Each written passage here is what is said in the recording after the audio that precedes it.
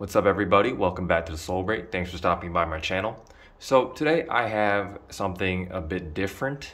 Obviously I have a pair of Air Jordan 4s in front of me, but I can guarantee you these are not your regular Air Jordan 4s. These are actually the Air Jordan 4 Golfs in the military blue colorway. Now, if you're not interested in golf or any, like, for that matter, golf shoes at all, you know, you can just always go back and watch some different videos, but I highly suggest that you guys stick around because the quality and the finishing on this model is really nice, and it's worth checking out, I think. So anyways, Jordan Brand kind of teased us that we were gonna get the Air Jordan 4 military blues this year, and there were rumors that they were gonna re-release, but it turns out they were actually golf shoes, just like the white cements that, you know, re-released in the golf shoe form. So that was a pretty big disappointment for a lot of people, but you know, we can always keep our hopes up because they'll definitely re-release sometime in the near future. But having said that, let's dive right into the shoe and, you know, check what everything this is about. The entire upper of the shoe is constructed using this crisp white leather here, and I would say that the leather is just, you know, your regular Air Jordan 4 leather. It's just that, you know, the stitching and the finishing on this model is just immaculate. I mean, I've seen a couple of, you know, Air Jordan 4 models recently. It's just that for some reason the QC on this pair is just, you can't even compare to the other Air Jordan 4s, and it's very interesting. Now on the side panel you have that typical Air Jordan 4 TPU netting all done in white, and underneath that you got this kind of shiny blue mesh material in that military blue color. And right on top of that, you got this gray TPU bridge material, which connects to the TPU blue waffle lace lock. And also, it's really smooth. And then moving towards the front of the shoe, you see that more of that white leather extending all the way towards the toe box. And for the mud guard, you have this kind of like nubuck material in gray, which is quite smooth to the touch. And you obviously have no perforated holes here on the toe box. And then moving towards the center of the shoe, you see more of that TPU netting here with the blue mesh underneath it for the tongue. And then you've got these factory laces, the cotton laces factory laced onto the shoe, and they're really choked up. So once again, if you want to put these on, you got to really loosen them up a little bit. And moving towards the tip of the tongue, you've got that nylon tag done in white with a blue Jumpman logo, and the flight text underneath it done in black, and it's stitched onto this nice supple piece of leather for the tongue. And what's interesting is that this tongue isn't that puffy.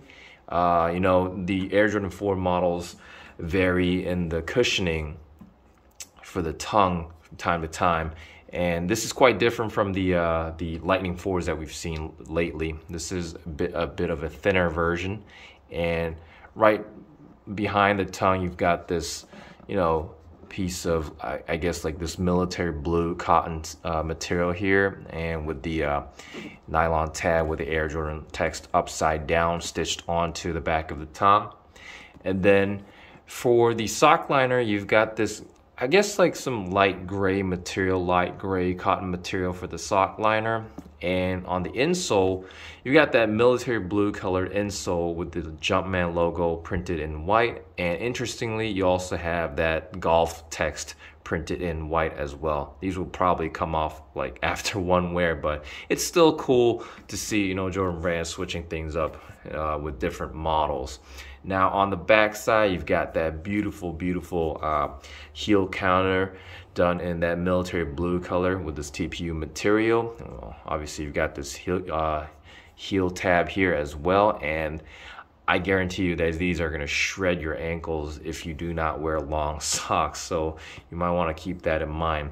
And then on top of that, you got the Jordan Jumpman logo done in white, and The medial side is basically the same deal. And again, I can guarantee you that the QC on this model is exceptional, and it kind of pisses me off that Jordan Brand wouldn't do this for every single Jordan 4 release, because I don't know. Obviously, this model has a higher resale price point because it is a performance shoe. It's built quite differently with different materials, but still, I mean, they can really kick their QC up a notch, because the Tor Yellow 4s that released recently didn't have the best QC, in my opinion. I mean, I still love the shoe. It's just that I can't stop thinking that, you know, it's kind of weird that Jordan Brand is just not giving us the 100% in terms of QC.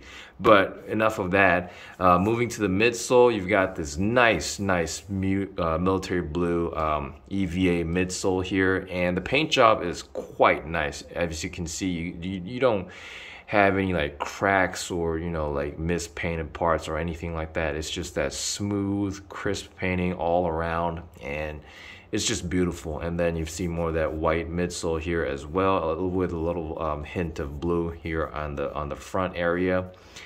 And you obviously see that visible air unit on the back side of the shoe.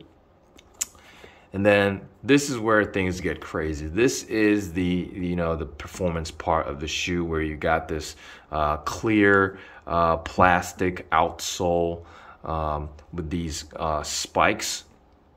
These are for the fields, obviously.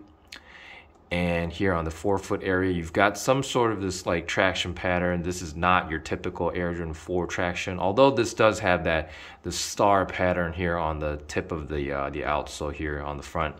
And then on the mid part of the outsole, you've got that very mesmerizing, like military blue colored detail with the Jordan Jumpman logo here in the middle as well. And then on the back side, you see more spikes, and the traction pad is quite different from your, you know, regular Air Jordan 4 model. So again, I mean, this is crazy. I mean, if Jordan Brand released these as your regular Air Jordan 4 retro of the military blue color, I mean, people would have gone crazy.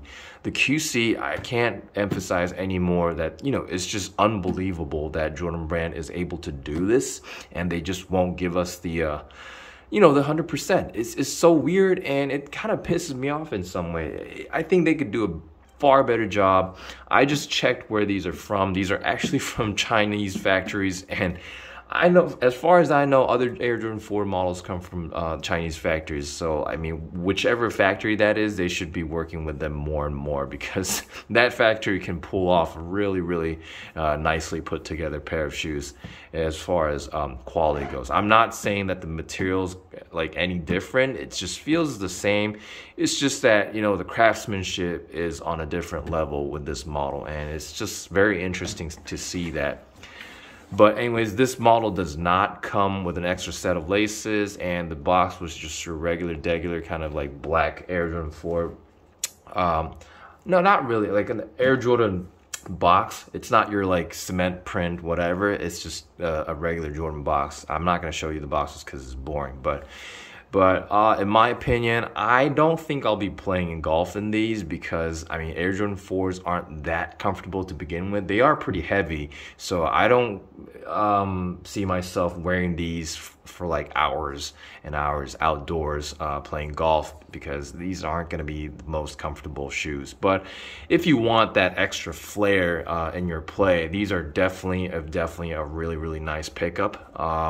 I mean, these are gonna, you know, you're gonna get a lot of attention. People are gonna ask you a lot of questions about them, because these are very clean and very fresh as far as the colorway, the shape of the model. It's just out there. It's crazy.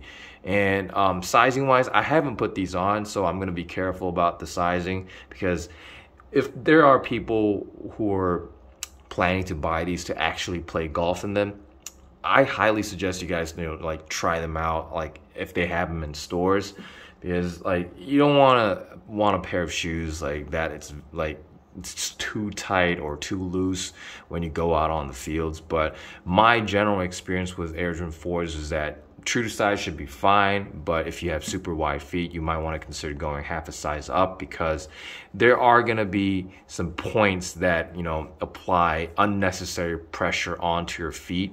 For instance, this you know, this EVA plastic piece here, or maybe like the toe box area, like the netting here, could really dig into your toes. So I would suggest that you would just like try on some, you know, a couple of different Air Jordan 4s if you can, and then just kind of make your decision. Because I know a lot of there were some Jordan 4s like sitting in stores, and I know that for a fact. So you probably can get your hands on a pair of 4s if you wanted to. But you know, anyways, that's it for today. I'm not going to talk about wearability, because if you were to wear these, you're gonna have to wear them with your golf outfit. And oh, I wanted to add that if there's somebody out there who's thinking about, you know, removing these spikes and wearing these casually, I highly advise you that you don't do that, because this thing is probably gonna kill you. The plastic outsole is really slippery. I can just feel my fingers just like gliding against the material. So unless you want to like crack your skull or anything like that, just stay away from these for daily use. But anyways, that's it for today. Hopefully I'll be able to, you know, cop more shoes to review for you guys. But if you guys enjoyed watching this video, please hit that subscribe button. It really helps my channel grow, and I'll be back soon with more content. Thanks for watching.